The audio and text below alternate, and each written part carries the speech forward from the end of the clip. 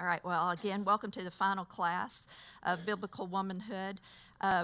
So in this whole thing, what we've tried to do is view biblical womanhood with the purpose of and response to with this. If you can just get in your mind, the Lord says, obviously we're all women in here, okay? We all love Jesus, so what we want to do is be a biblical woman. And so it's saying to the Lord, yes, Lord. Whatever that is, whatever that looks like, that's what I want to be. Ephesians 2:10 says, for we are his workmanship. Remember, it's the word that we spoke a little bit about it last week.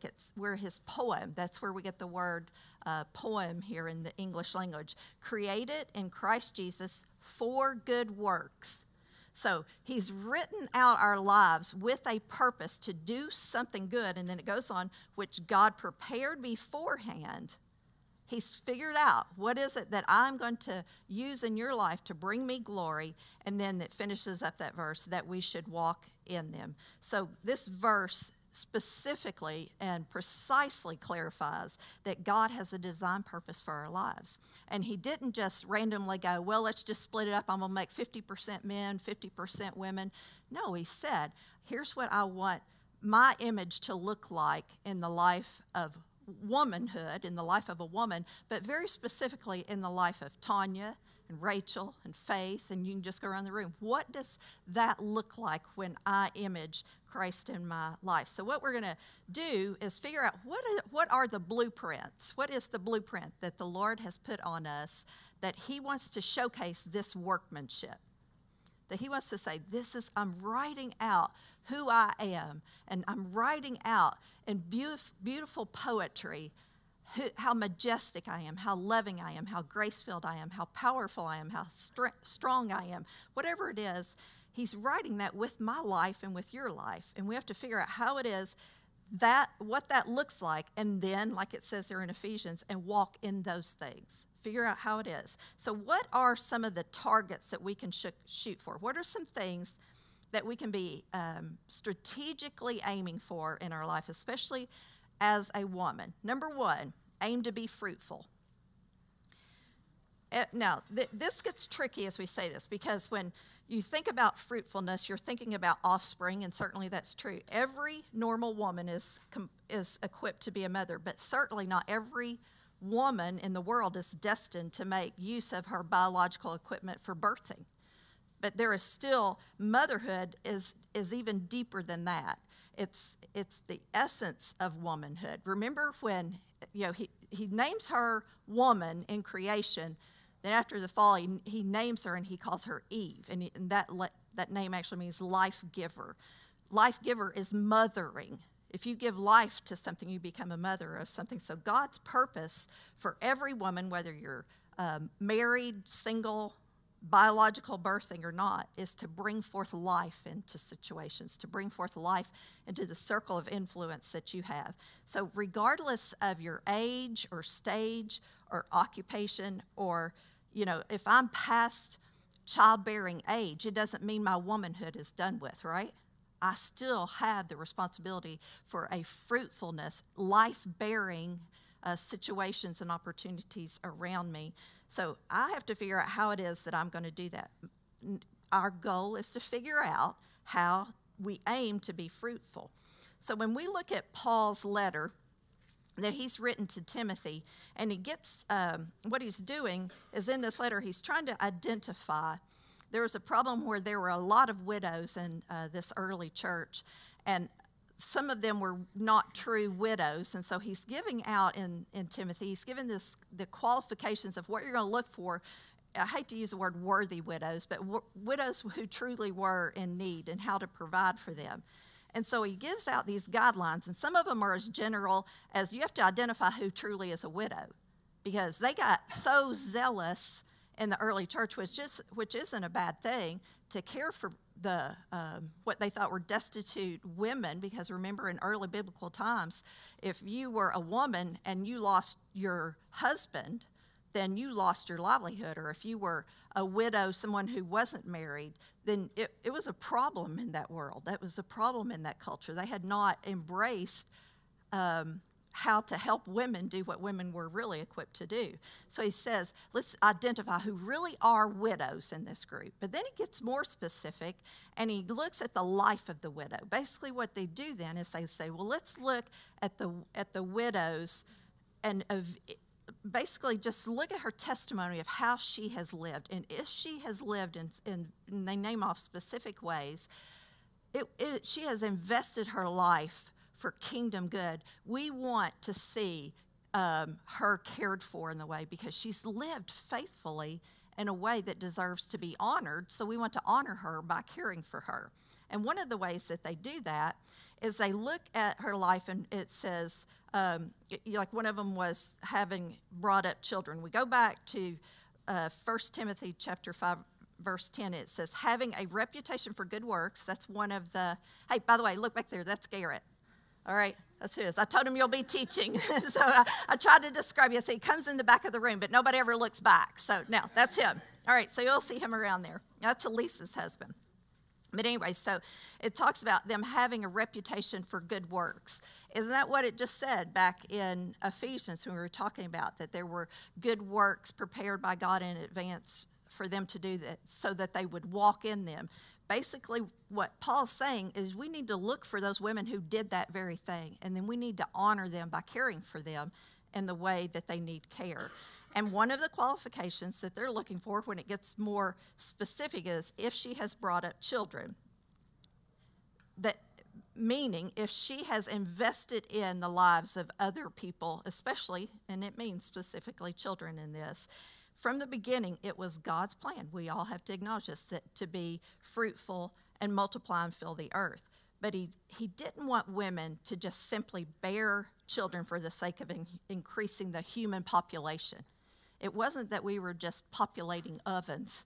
It's that we were actually to bear it with a godly seed. We were supposed to reproduce offspring that would make Christ's name known, would point to God, would point to the family of God and advance it in ways. We're supposed to bring forth children early in, as we read in Genesis back there. We're supposed to bring forth children, but not just bring them forth by birthing them, but actually nurturing them to know Christ, to know God, to look at God. And so God blesses women with a child so that she may expand his kingdom. But in this context, what we need to understand is that motherhood is a crucial part of God's redemptive plan, because it's critical in the life of a woman and specifically of a mother to preserve truth for the next generation. Obviously, you have a circle. If you're a mom and in your home, you have a circle, a tight circle of influence, right? As you have the opportunity to influence those children in great ways for Christ, and you've got to figure out from early on that you're doing that.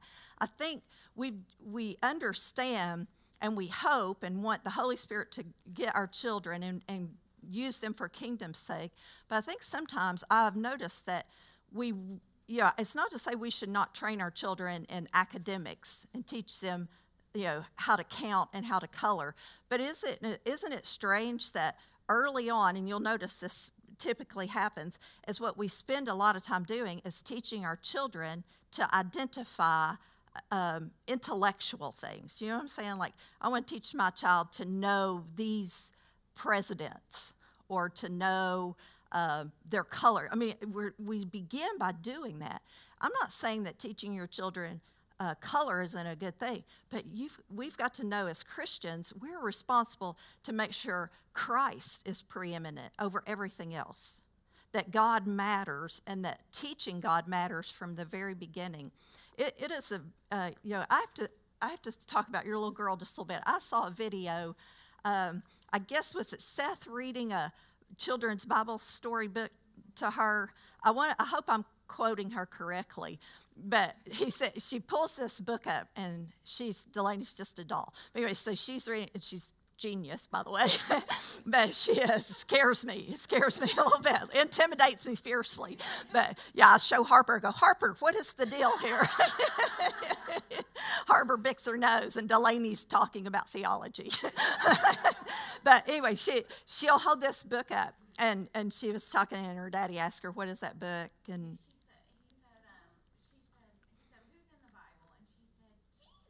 Yeah.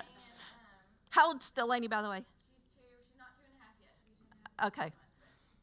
She's 2. But then she said, however she says at the end, like, he brings us food.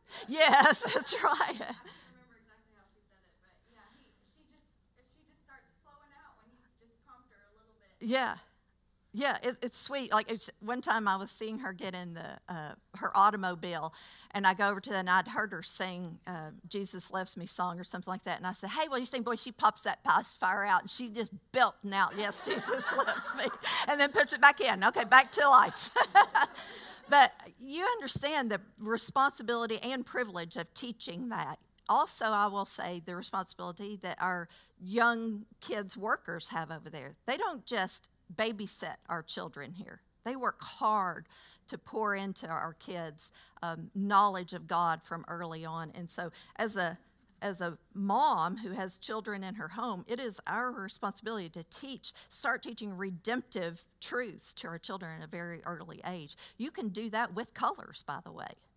You can show, like you can say, you can teach them both things at the same time, but we can't say, I want to train my child to be a brilliant intellectual and forsake training them in the good godly disciplines that they actually have. So it's critical to do that. But here's the 2 ditches that we can sort of fall off the track on, the road on, and get in concerning motherhood. First one is having a dismissiveness about it.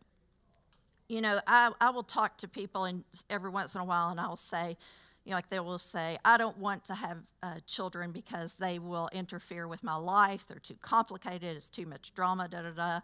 They see it. It's not that they can't.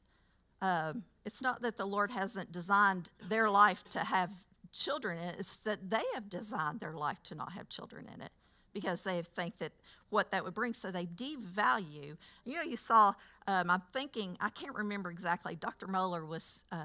He did a podcast recently, and I think he said in 18 years that the population for colleges will so drastically drop that it may be hard to function. And why that is because there's a whole band of people who stopped childbearing.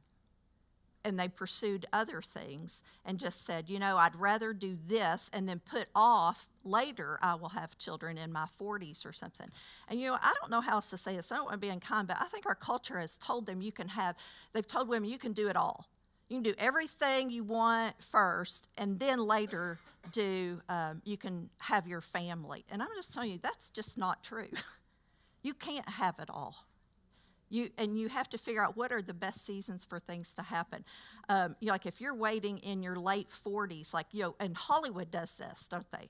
Hollywood does that. Like they'll say, you know, I want to have a child. Well, you know, the likelihood of your reproductive years being better in 40 is false. There's just no way, the statistics prove that out. But they just go, yeah, but we have other means and measures to make that happen. It's still hard, you all. It's still difficult. And so, you know, there's been a devaluing of that. So we need to see that the value of having a child is a gift from God. It's not a horrible albatross around your neck. It's something that the Lord has been precious in gifting to women. We've got a waitress that we're working with and working on and loving as best we can. She's a single mom.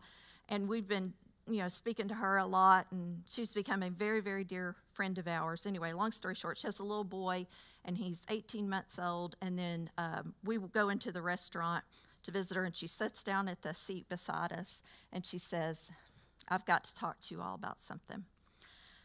It's been so, you know, she was just tell she was so anxious and so nervous and everything. She said, well, I'm pregnant. And she said, I'm scared. I've been so scared to tell you. And we go, no. You know, God is the giver of life. However this baby got here, whatever has happened in your life to bring this child into your life, God is not surprised by that. And we started to celebrate her life. I'm going to tell you, you should have just watched her countenance grow. And she said, I've been so ashamed and thought you all would because you know that what I've done is not a good thing and a right thing. I thought how you all might push me away. And I was like, oh man, that made my heart hurt, because what that says is she thinks that Christians don't value life over, that she sees that we look at sin more critically and more heavily than we value and weigh out life. It's like, no, we know this isn't probably your desire and what you're designing, but it is God's design, and he's gifted you with something in the midst of something like this. And so she said, well, will you all just help me do this well? I'm thinking, man, do you see how the Lord just is opening up her sweet little heart and life to us? The second ditch, while marriage normally results in giving birth to biological children, it is not always the case, nor is it the ultimate goal.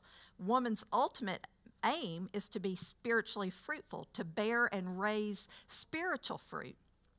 We have, I don't care who you are, age or stage, if it were all about just bearing children, like I said, my work's done, right? Because I'm past childbearing age. No, God's ultimate goal for womanhood, hey Alice, God's ultimate goal for womanhood is that we bear spiritual fruit all the days of our life. We birth new believers. We birth little children and help them know who Christ is. It's a given that all women are to be spiritually fruitful. Single, childless, women past childbearing age. We are all to have a household of faith. Listen to this. God's purpose is to give reproductive fruit in our household. And the psalmist speaks to a barren woman, and listen what he says. He gives, I'm using a different version than the ESV. I'm using the Holman Christian Standard Bible and also the New Living Translation in this, because I think they do a better job of saying it just plainly and clearly. 113:9, Psalm 113:9. It says, he gives the childless woman a household, making her the joyful mother of children. Hallelujah.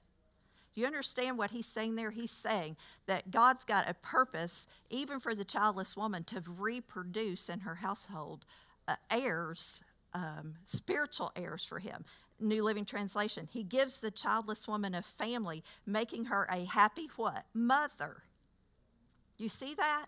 So how a childless woman can produce children. Isn't that what that verse is saying there? And isn't that what he's alluding to? So when God raised up and gave Israel the fourth judge of Deborah, we can see that in her. It makes no mention of her having children. We know that she's married, but listen to how she describes herself.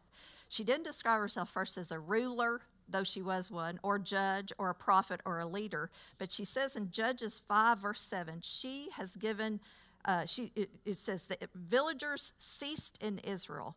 They ceased to be until I arose. I, Deborah, arose as a mother in Israel. You see how she said life? She saw that her purpose was life-giving, that she was supposed to be protective and nurturing and use the instincts of womanhood, the courage and compassion. Again, think Still Magnolia, where both those things come into play, where there's a softness and a very strong way about her. And she used her position to influence what we look back there in Ephesians at the very first text I gave, her good works. She used who she was, who God had created her to be, to show himself in walking out her good works. Later, and this one just really blew me away, how God uses womanhood, especially the mothering technique. When Paul is talking about giving greetings to different people in Romans, he says, greet Rufus, chosen in the Lord, also his mother, who has been a mother to me as well. Now, can you imagine that Paul, the great apostle Paul, who probably had, aside from Christ, more influence on the gospel being spread, and imagine, isn't it neat just somebody going, you're just like a mom to me? Doesn't that feel good for somebody to say something, unless you're real young and they're old and they say you don't want that. But if somebody says to me, man, you're just like, I love you just like my own mother, You're just like a mom to me. And when there are people who God has entrusted in my world who are like sons to me that didn't even come across our path. Herschel, through our children, they came across our path through some other scenario. There's a few pastors out there across the U.S. who, when I see something about them and I hear about their faithful testimony and how just awesome they are, like Adam Dooley's one of them. He's like a son of the faith to us. He doesn't ever call me mom because I would slap him because we're too close in age, but I do feel mother-like to him. Does that make sense? So when I saw him walk the journey he did with his son with leukemia, and just the testimony of his trust and faith in Christ, to be connected, to have any influence in his life for spiritual good, I just can't put a price on that. It just blesses me more than I can tell you. And so can you imagine having Paul, the Christ-loving Paul say to somebody else, hey, tell Tanya hello for me as well. Man, she is just like a mother to me. She mothered me just like she did her own. Wouldn't that be awesome to know that you had that kind of impact and character in it? Even though you can't help but take note of, you never hear mention of Paul's biological mother, do you? You don't know anything about her, but you know about this woman who's not even birth related to him. She just had this incredible impact in your life. Do you understand what kind of impact you can have in the lives of men and young men and women that the Lord has put in your household of faith, your circle of faith?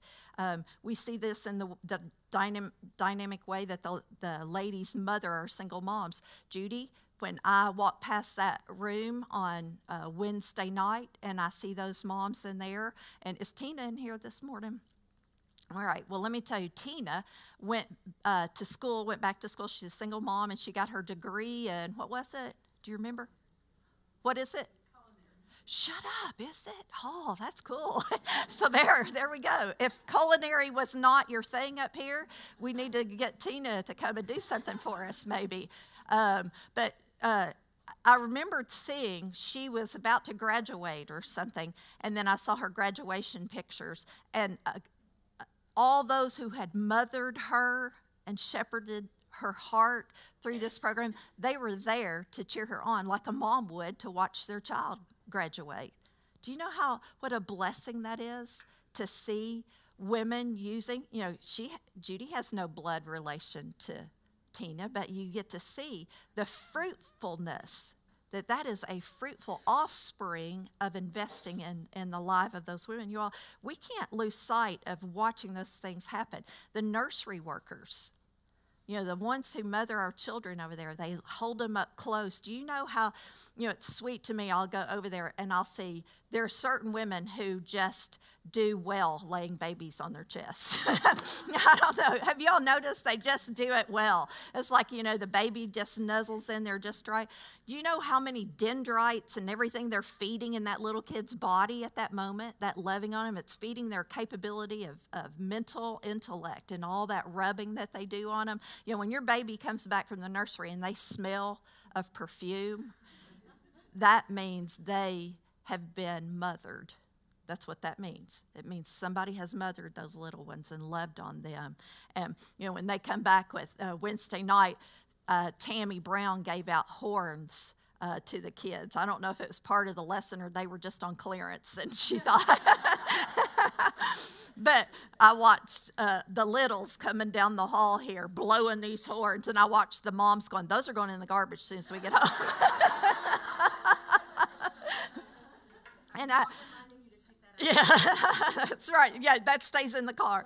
But it's funny, I told Elizabeth, Chris and Hannah's little girl, as she was walking by, and she was blowing her horn, just burr, burr, real loud. I said, tonight, when you can't get anybody's attention, reach over beside your bed and go, burr.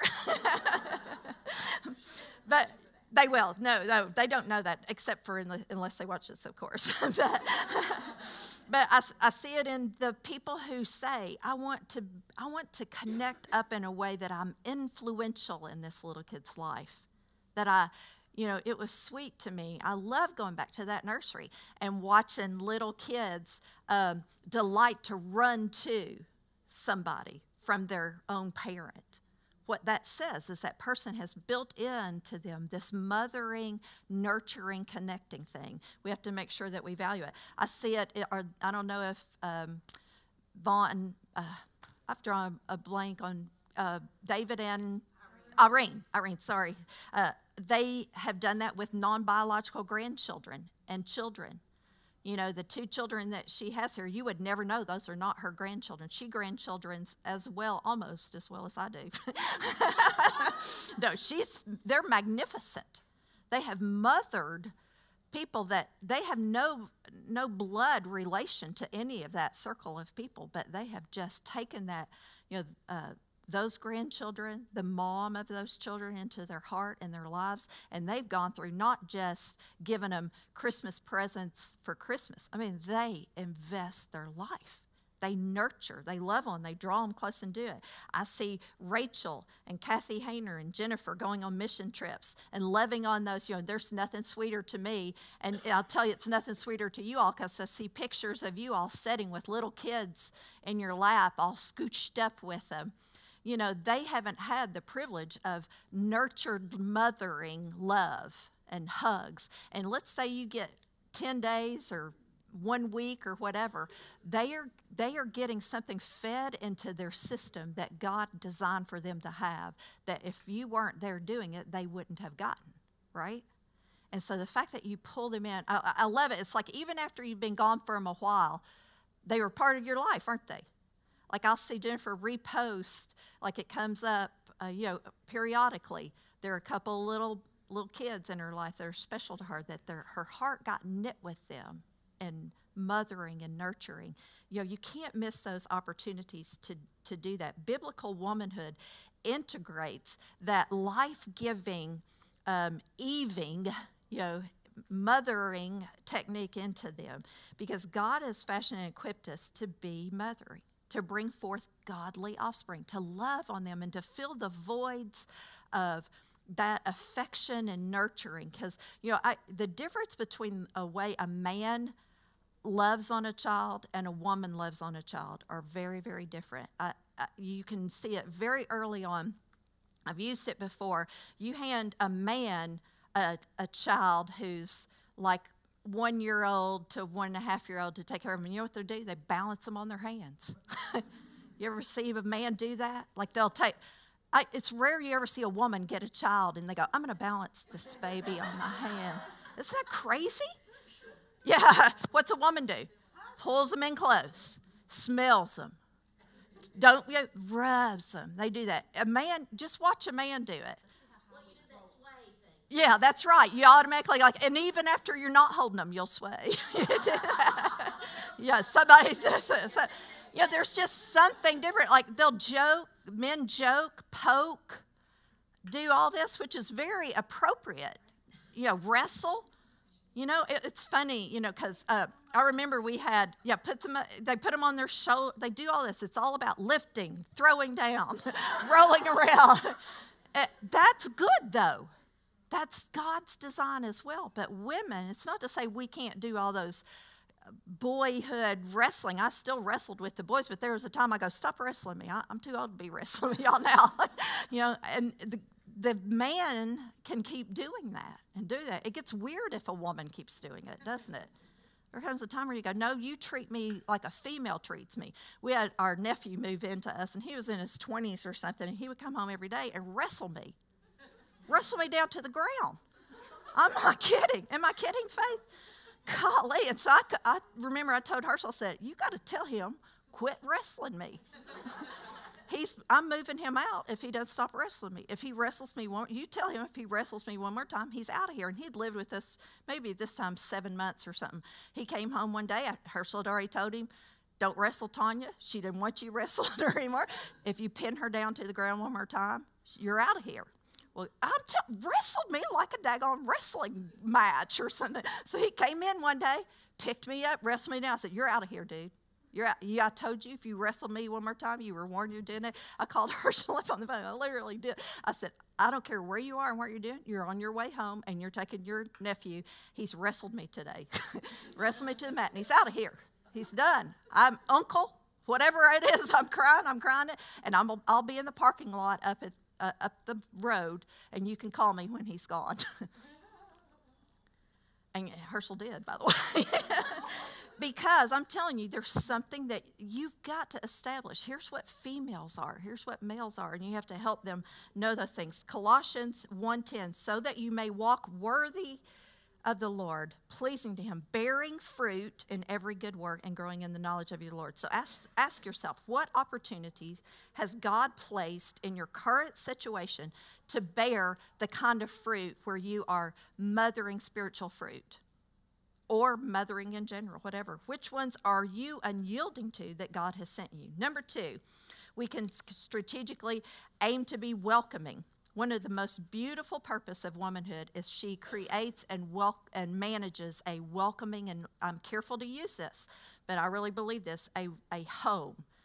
It's not that God has a checklist of what chores that she must do or who must do them exclusively, but God does say that we are to manage our house. We are to be, that my home, it's not saying that my home is all my focus. And because God, let's just be honest, God is not impressed with any of our designer skills. We're not going to get there and he'll go, wow, the way you could match those palettes in your home and make it all feng shui. Yeah, that's right. Because you understand what he's got that he has created in heaven. So my skill set of designing is not impressive to God at all. What he has placed on is the high value I place in managing and loving my home and nurturing the things in my home. Proverbs 31:27 says, she looks well to the ways of her household, and she does not eat the bread of idleness. Basically, she sets a watch on her home and pays attention to the comings and goings of it and to the things that need addressing in that home. The things that need to be done. And it says she doesn't eat the bread of idleness, meaning she's not a sloth and slow to take care of it. She's not lazy in the home. She makes whatever needs to happen in her home happen. Whatever kind of home you live in, being domestic in your home is a skill set that if you have not acquired, you have to train yourself into. It may not come naturally to a lot of us, and maybe you didn't get that training when you were young, but we can't look at that as something as demeaning, or that's not my skill set, or that's just not my responsibility, it's not my gifting, whatever it is. I have to throw out that view, because being into my home basically just means I have a heart for the use of my home. I have a heart for the way my home gets used for his kingdom good. You all cannot deny that there are some things that happen in a home and connections that can happen in a home that will not happen in a Starbucks. There are things you could do in a home that that somebody's not going to get when they stay in a hotel. And in our world, we have looked at hospitality and defined it in false ways, in unbiblical ways. We've let Martha Stewart basically decide what hospitality looks like, and let's just be honest, she stinks at it. What she does do is decorate well, but how she defines hospitality is not how God defines hospitality. How does she define it? Well, have you ever seen her, like for instance, let's just look at this. If she has somebody come to her house for dinner, she's probably going to stuff a bird with herbs that she's grown out in her yard, and then she's going to lace it all fine, and it's going to be magnificently displayed. But next door neighbors, she has built a fence between the two of them, and they've had like lawsuit going between them because the two of them fight. She can't even get along with her next door neighbor at all. So I'm going, if you can't get along with your next door neighbor, but you can set a banquet before people, something's wrong there, isn't it? Do you see the disconnect? Industry instead of. That's right. That's right. It's the whole hospitality industry. Exactly. And exactly. pass it off to someone else. Right. I will never forget. Herschel, one time he had called me and said, we've got some friends that, that I want to come over to the house, and he's going to stay the night with us. And, it's like, I'm sure, and I didn't think to ask, but later as I find out, he's a multimillionaire, and he's coming to our house. It's when we lived in Louisville, and I just remembered, oh, my word, a multimillionaire is coming to our house. Can we add a new bathroom? Because the one I have is not good. And I started thinking all this, and anyway, he ends up coming to the house. There was something that I forgot. I said, I'm going to run out to the grocery store. Hirsch, I'll be right back. We had a couch that we had for 14 years that we bought for $50 at a yard sale. And it's the kind that you sit down and your knees come up to your chest. So that was what we had. But I remember coming in, and Bert is sitting instead of at my dinner table where I've got set and everything. Herschel thought, well, I'll just go ahead and start while Tanya's not here. And he got him a TV tray, set him down in the living room or in the den on that couch where his knees are up at his chest, and they were eating off Ronald McDonald plates. I kid you not. I about had a heart attack. I'll never forget walking in there and go, hey, babe, can I talk to you for a minute? It's like, have you lost your mind? I had the table set in there, and I did all that stuff. Everything. And he said, well, I asked him, are you okay just sitting here in front of the TV and watching the game? And I'll get you a TV tray. And I said, and sit at a couch with his knees up at his chin. Did you throw that part in? Eat on Ronald McDonald's place. He goes, really? Chill. We're okay. We're fine. And you know what? He is a dear, dear friend of ours. And he felt loved and normal and everything. Don't think your home has to be certain things. What you're wanting is to create a sense of belonging. And fancy plates don't do that, by the way. You know that? Fancy plates go, you're special, and I'm la-di-da, and I'm going to do that. But you just say, hey, get you a plate out of the cabinet and fix that. We're ordering pizza. Make yourself at home. It's one of the greatest lines you can say to somebody. Make yourself at home. Oh.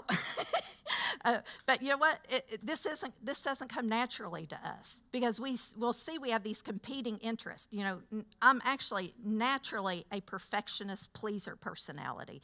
Basically, what underlying thing about that is I'm prideful. I'll just be honest with you. If I'm perfectionist about it and I want to please you, then at the source of that is so that you're impressed by my skill set. And then you say so, that's how I know you're pleased with me. But that's just at the bottom of that. It's just plain old pride. But I'm also equally on the other end of it. I'm an accumulator, and I can be undisciplined in keeping my stuff up. So that's slothful, right? I didn't see any evidence of that. Well, because I knew you were coming. That really is true, Alice. I just have to say that. But throw in the fact that I like having my privacy. Don't y'all like having your privacy? Like you bring somebody in, they're messing with your privacy. You can't walk around in your jammies. There's certain things that you can do. But I can't let those things justify not using my home, because God will use our homes in ways that he cannot use any other venue, format. It's you saying you are part of my life when somebody comes into your home. It's the sense of belonging.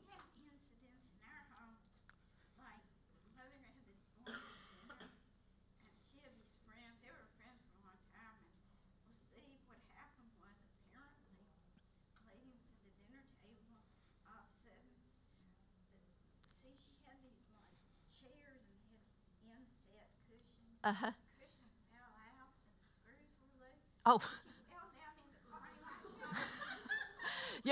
frame. Do you remember what your mom had for dinner that night? No, but she remembers that the lady fell out of the chair. Tell you, it's moments, it's things like that truly are those things that go, hey, I'm telling you, that lightened the spirit of the home on some level. You've seen those kind of things happen like that. So I will just tell you, I've used every excuse in the book to keep my comfort zone of my home. What feels good to me. When we were in seminary, I would say, it's too small. It's just too small. I don't have enough room to put people in my house. But I remember distinctly going up into a hut in the Amazon jungle and sitting on a plank with 8 people in a room that was maybe 1/4 this size. And the bathroom was outside. Actually, the bathroom was like you just leaned over a ledge.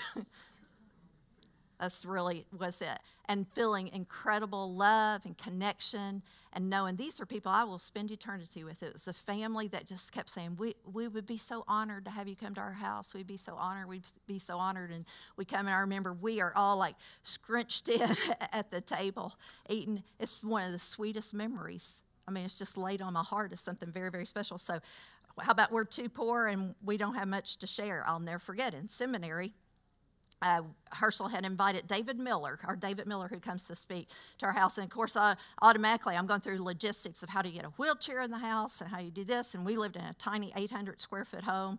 And it was just logistically, it was being a nightmare. But then also, we did not have any money. It was a time where the Lord was stretching us and teaching us in different ways. And I told Herschel, I said, all we've got to give him are soup, beans, and cornbread. That's what I got. That's what we're having for supper. That's what we're doing. And I remember David Miller and Bill Williams was with him at the time, came and stayed at our house. We sat down at the table, and I said, almost embarrassed, just so awkward feeling, just feeling humiliated that all I had was soup, beans, and cornbread. I remember laying it before David Miller, and he goes, we gonna be friends for life. I can feel it right now. He says, it's my favorite meal. And let me just tell you, he became our lifelong friends. And God used David Miller to turn the heart of my son back to Christ. God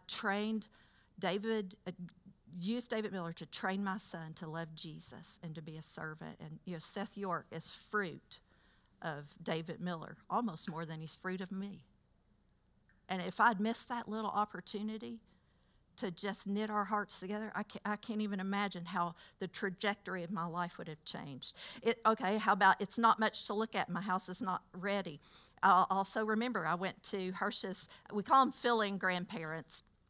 Basically, they're not grandparents by birth, but they are grandparents by location. They happen to be close to where Herschel was living when his grandparents were not close. And they just grandparented Herschel. He'd stop by their house, and they treated him just like a grandchild, Grandma and Granddaddy Brown. And I remember the first time we got to their house, and she said, Jens, come in. Jens, come in. We sat down here at the table. Come on. We sat down at the table, and she had one of those clear tablecloths that you lay over top of the tablecloth that you're trying to save. Kind of thing. And I remember sitting down at it, and, it's a country home. It's just an old country home. Nothing at all amazing about it. It had a country home smell of, the mothballs and country ham. And so it was just really, but I remember sitting down at the table, and I put my arms on lean in, listen to her, and every time I picked my arms up, I'd pick the tablecloth up. And I'd have to put it back down, and it had like sticky jam all over it, homemade jam, I might add. And she had setting out food that had been cooked early in the day, and it set out all day long, and none of us died, by the way. We ate that food, and I became that day another grandchild and a regular at that table. And it had nothing to do with anything fancy whatsoever. It had everything to do with, she said, you belong to me now. You're part of us. And Yen's one of us now, is what she said as we left. And, how about my life is pretty peaceful, and I like peace. And I don't want to bring a bunch of hooligans into my house messing it up. It's like, well, if I invite them over, they got to bring their kid. I won't forget. One time, there was a group of 24 Brazilians who had come to the U.S. to tour around the U.S., and David Hatcher calls us on the phone, and he said, hey, something fell through at our hotel. We're coming to your house. All 24 Brazilians. And I was like, what am I going to do? He goes, they'll all just sleep on the floor. Don't worry about it. It'll be great. 24 of them show up. I'm calling people, you got a blanket? You got a pillow? I need all this. Anyway, No, we were in Louisville at the time. So we laid out over our floor 24 Brazilians, and everybody stepped over everybody. And I can't tell you how many times I have thought so fondly about that event in my life. One of the neatest things that we did that night, they all needed their clothes washed because they had been on the road. And I remember we stood in there. They had never seen static electricity before, because in Brazil, it's so humid, you don't get static there at all. And we all of us were standing in front of the dryer, pulling clothes out and pulling them apart. And they would go, whoa, that's so cool. That's so cool. Throw it back in, start it again. It was like going, this is the cheapest entertainment in the world. Yes, we did it all. We did all that, like you bite the candy, the whole thing, flip it. We walked around scooting, touching each other. It was awesome. It was so precious to me, you all. We cannot let what our culture has set out as hospitality rob us of using those kinds of gifts. We have to do that. How am I displaying hospitality as a woman of God? It's me saying, you belong to us. It's our way to say that one day there is a heavenly home that is completely welcoming and open to you. You understand that's what welcoming somebody into your home. You're doing whatever is on in heaven, let it be so here on earth kind of things. God says, you're welcome to my home. You belong to me. This is the way you and I as women get to say, you're welcome to be with me. You're welcome to relate yourself to me. You belong with me. Third, we aim to be helpful. Then the Lord God said, it is not good for the man that he should be alone. I will make a helper suit about him. Now, here's the thing, is sometimes we look at that, and again, I've told you, we think of helper as being a little bit demeaning. That is not at all God's design, because remember, I showed you all how God called, or the Holy Spirit himself is called our helper. Actually, all three of the Godheads. The Father is our helper. Christ helps his people. The Holy Spirit is our helper. So we get to look at being a helper as a title of honor and not a demeaning thing. What I bring to the table of the men who are in my life is a compliment to me. That I'm able to, I will tell you when Herschel just says, man, you just get me so well, or you fit me so well. Or one of the wonderful godly men out here will say to me, man, you just are such a blessing to our church. You're a blessing to our life. You're a blessing in the life of my family. You're the blessing in the life of my wife, whatever.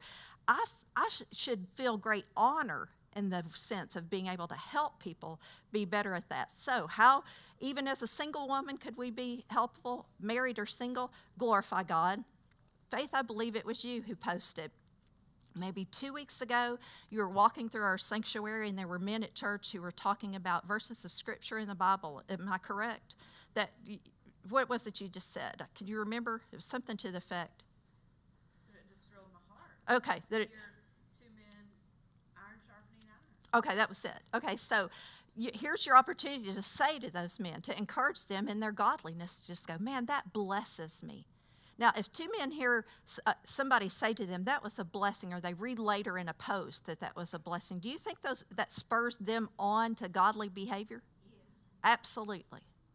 When I see a man shepherding the heart of his child well, guess what? I want to say to him, man, I saw what you did there. I saw how you just stuck with him, and you just, even in his defiance, you just hung with him, and, I honor you for that.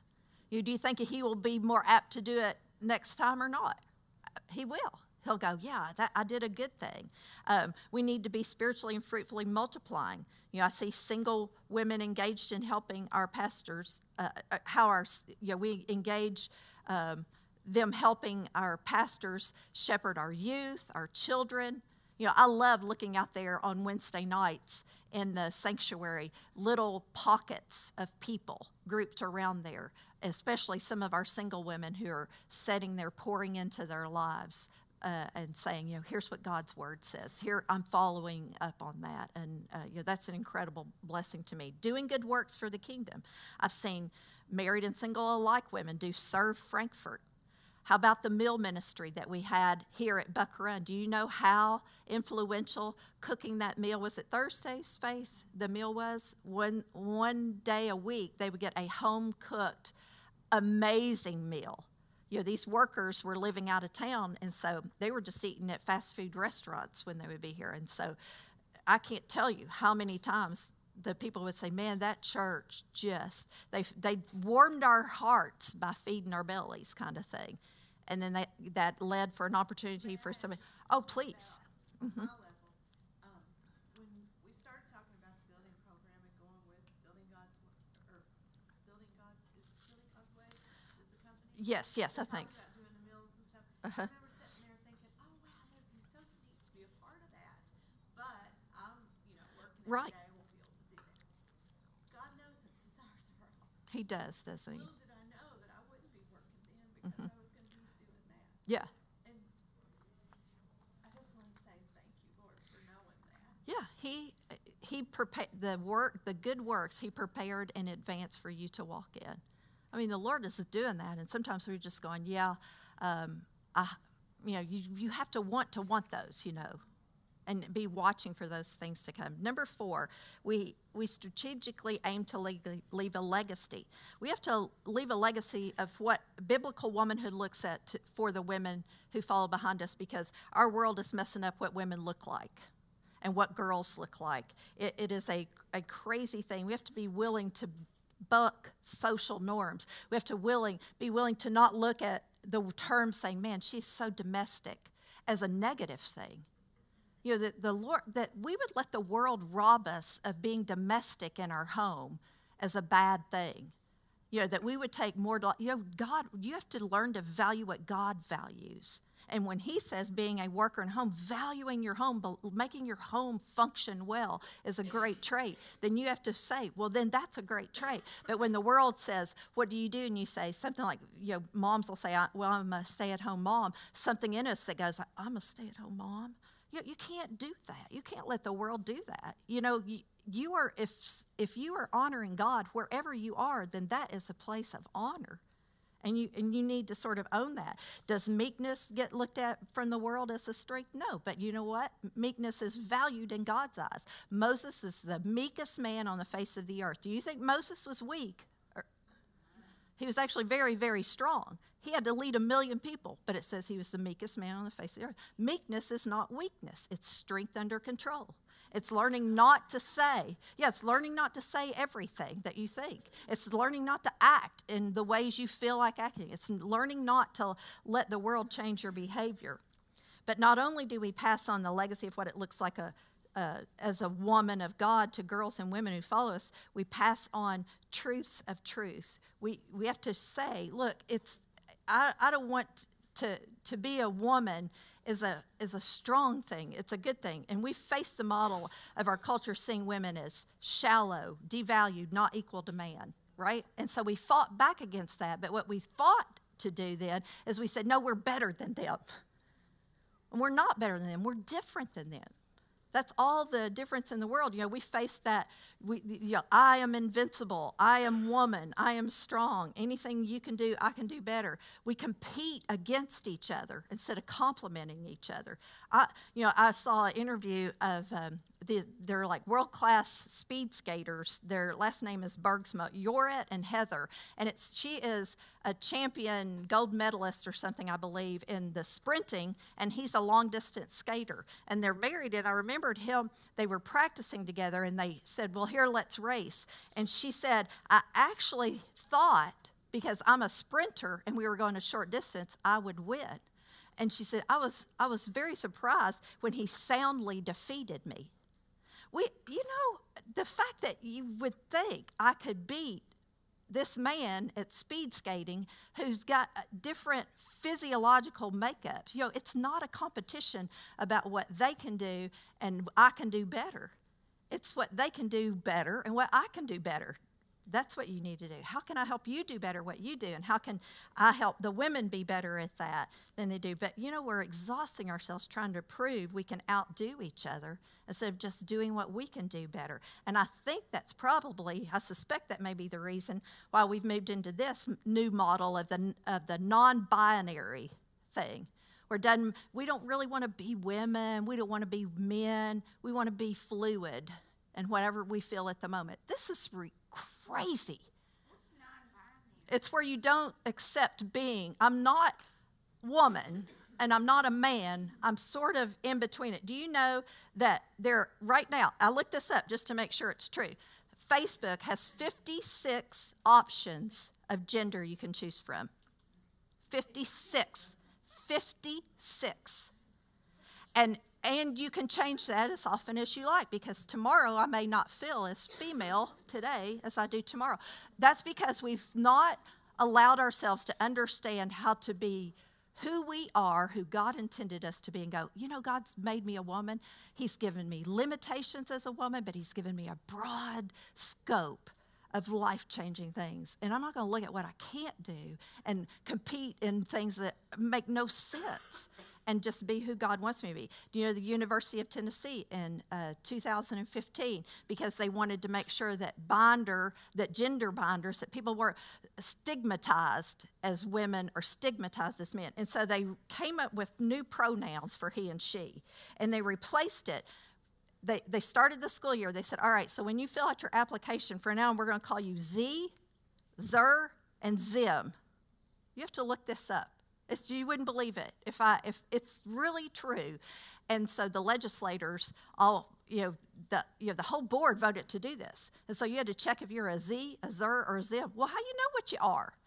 You know, it's like, yeah, how do you decide that? It's crazy talk. And so the legislators all rose up and said, no, we're going back to he, she, her, him. We're using those, and thankfully they did. But, you know, women have this incredible capability. You think of Timothy's mother and grandmother, the influence that he had, how they fanned the flame of being able to leave a legacy. They left a legacy, and it's not the father's name's not mentioned there, is it? It says, you know, shout out to your grandmother Eunice and Lois and your mom, the way they fanned the flame of faith in your life. You know, I have that potential to do that in my life. And then fifthly, we aim to make a difference. Sisterhood is a powerful thing. You saw that. If you team up with somebody who says, I'm on your side, let's wear womanhood well. Let's not push against being a woman. Let's embrace what being a woman is like. Be a strong woman, but don't be a nasty woman. You know, be one who loves what God has done. And, you know, I want to encourage women to embrace God's role and just say, this is how God has shaped us and made us, and I want to wear it so beautifully that if I do this, I have greater influence than if I push against it. You understand that? If I look at God's word and say, here's what God says for me to do, that, you know, if I will not do what it says in Romans chapter 12, verse 2, look at the customs and the traditions of this world and help it, you know, change my thinking, but rather let the word of God change the way I think and view him. And then it finishes out that verse. It says, then I will know how perfect and pleasing his will really is. You know, that's what if we feel unsatisfied, half the time it's because we're not doing what God wants us to do. That really is just the bottom of it, line of it. You know, you will have all the time in the world to do what God wants you to do. Everything that God wants you to do, he's given you the time to do it in and the capability to do it in. Let's just do it. Let's just do it well. Lord, we praise you and thank you for being women. Lord, help us not look at it as a constraint over our lives, even though culture has messed with it so badly and they have placed restraints on it. When you said we're equal and they're claiming that you didn't create us equal, Lord, they're lying. That you are saying there's neither male nor female, no Greek or Jew or slave or free. Lord, you've given us an equality. And so, Lord, I just pray that you'd use the strength of womanhood to do the things that you created us to do and to delight in them. And it's in your son, Jesus' name we pray. Amen.